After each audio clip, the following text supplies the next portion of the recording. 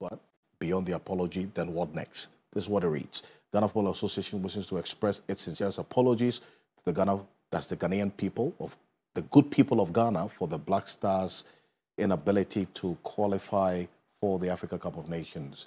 We understand the disappointment and frustration this failure has caused, and we share in the pain and sadness of our beloved fans. We acknowledge that the team's performance did not meet the high expectations of the nation, and for that, we are truly sorry.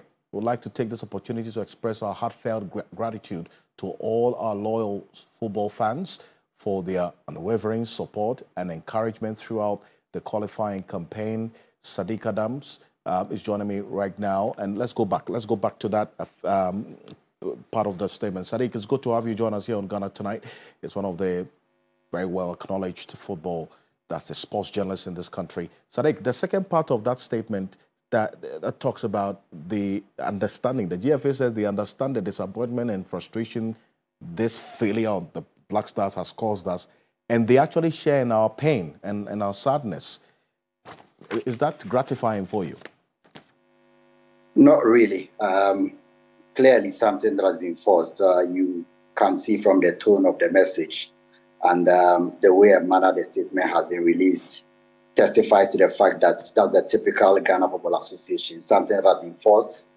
The team got eliminated 2 weeks ago, and you can see from the demeanor and posture of the association emanating from the fact that there is no accountability. Nothing has forced them quite so far to accept responsibility as always, and because of the fact that there will not be any accountability on their parts. This is something that a lot of sports journalists have issued clarion call and too much pressure on them. The criticisms have been very harsh, and there is no other escape than to do this, but I don't think that this is from a very genuine position. And now we're hearing that the management committee of Black Stars has also been dissolved, and the management members we're going to put on the screen shortly. Does this in any way convince you that this is going to be a major turning point decision for the fortunes of the Black Stars? It's very trifling, very insignificant in the sense that the management committee that has supposedly been dissolved has only existed in name. To be very honest, 3 of the committee members have resigned for about a year or 2 ago. Colonel Damoa has resigned, Alhaji Guza has resigned, Sami Kofo has been absent from the management committee for 2 years. So Kwesi Ajeman, who is the head of the tourism, and Mark Addo have also been absent. So it's a committee that has existed only in name. It's a phantom one, and so there is nothing that supposes that this is a dissolution supposed to cause some seismic shifts in the affairs of the national team. They have not been there. So, except for people who are not well versed in these affairs, they are only trying to put some words of comfort for the fans. But there has never been a management committee of the Black Stars in the last year or so, as far as I know. Well, because of the names I'm seeing there, and it's not surprising you describe this as an insignificant decision, a whitewash, if you can describe it. Because, yes, Samir Osei Kufuor, we see him all around the world doing his business. Colonel Damoa, we know what he's been through, and so he's minding his business. Alhaji Guza, you say, has also stepped aside. Because Ajiman he has the whole tourism authority to manage. Exactly. And then Makado. So he has been absent in the state for.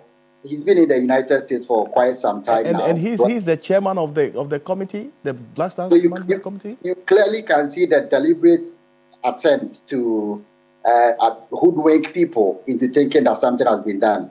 It is a clear, reckless decision that has led us to this point. There has never been a management committee following the team against Sudan. The 2 of them were in the United States. There was no management committee following the team in those 2 crucial games. So this is not what's supposed to be dissolved. We have called for the entire dissolution of the FA.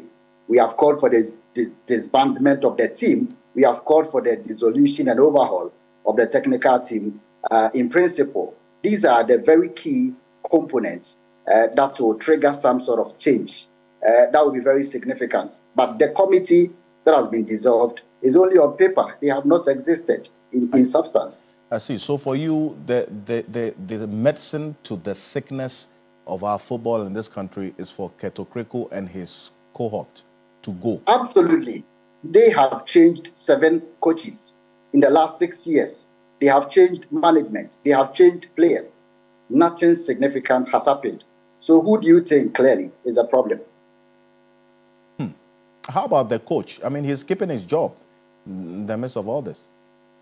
Then we as well stay focused and just allow them to do what they want to. Because if the changes have not happened with the managerial and all the statements that have been released, then there's a series of apologies. Nothing transformative has happened. Why do you think that we should believe them this time?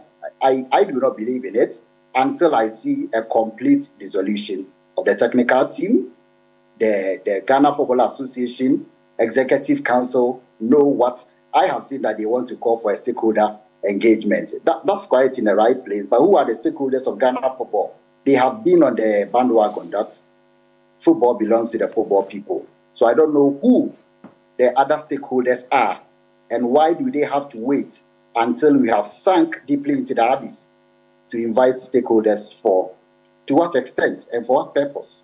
Well, they say that's going to be on the 28th. I mean, they say journalists are invited. I'm sure you'll go. Well, let's see.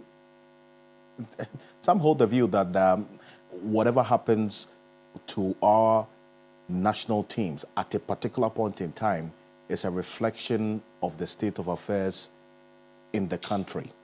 Do you agree with that?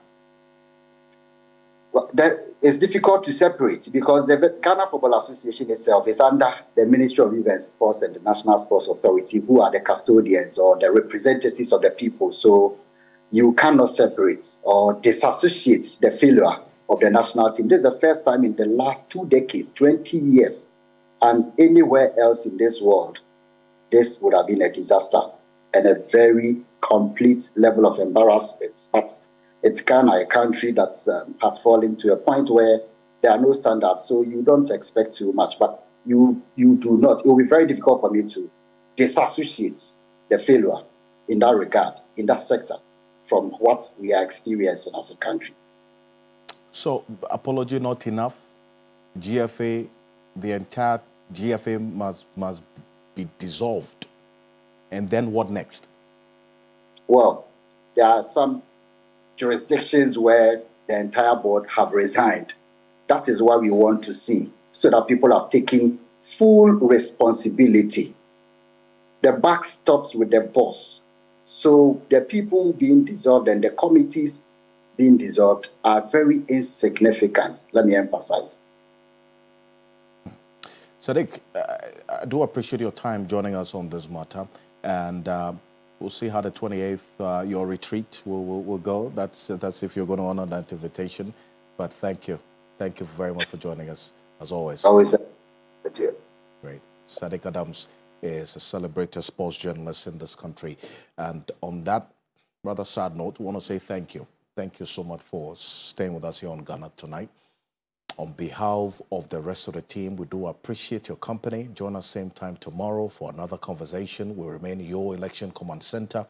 Join the New Day team tomorrow morning, and also the Sunrise team, Elena Piampofo and Johnny Hughes tomorrow morning on 3FM 92.7. I am Alfred Conce. Have a good night.